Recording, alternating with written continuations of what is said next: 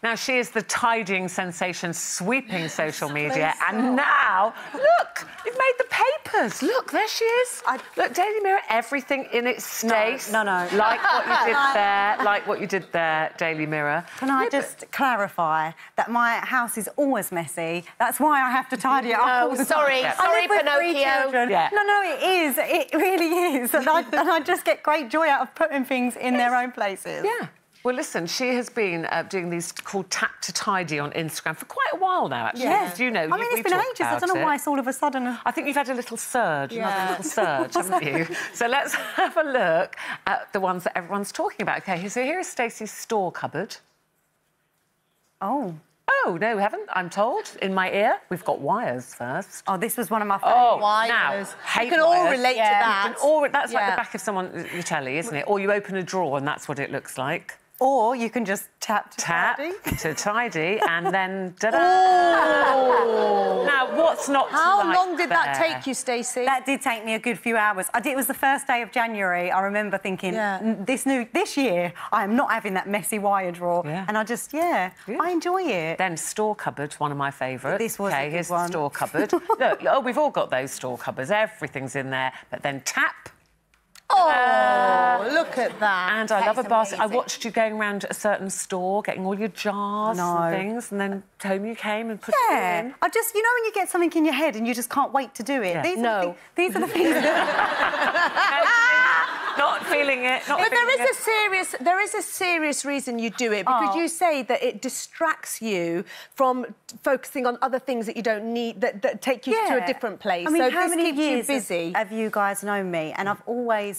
Me and you have really bonded over it, Ruth, over the years. That talk a lot about time. Crafting and organising is one of those things that... I have got a busy mind, and sometimes I've said before, you know, I struggle with, like, certain anxieties, or when my kids are away because they go to their dad's office. Have you not tried just lying on the settee with a big sloth blanket and watching real-life crime? Chocolate. I think there's definitely time for that. But I think for me, because I'm always overthinking things, sometimes it's better to put my mind to a task and then it takes everything else away because I can only focus on that one I feel like that about... Because I've been teased on here. Do you remember when I talked about putting my tea bag in the mug before I go to bed at night, and they all thought it was a hoot? You laughed.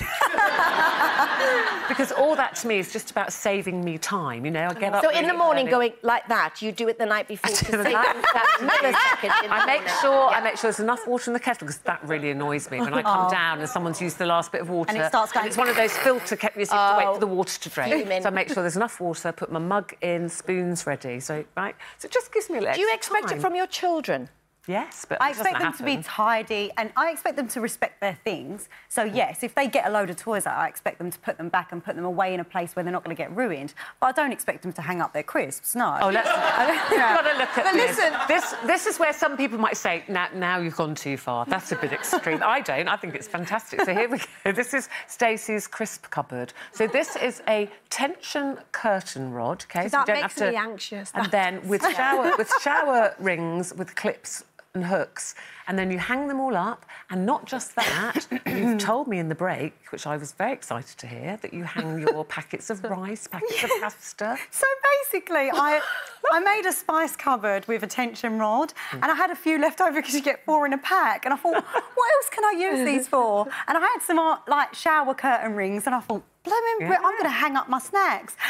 And then you did the one under the sink with hang all your cloths, your rubber gloves. Denise, you're looking at them as they're talking a foreign language. I am open mouth. What are you like? Because my underwear drawer is literally a washing... You know, a washing basket that you put your washing in, because I had these fitted wardrobes put in, but I forgot to get, like, sort of drawers. That's it. Is that your tidying? That is not that bad. No, but it's not even in a drawer. No, nothing happens if you tap it. No, it just stays like that. And I couldn't think... It just gets bigger and bigger.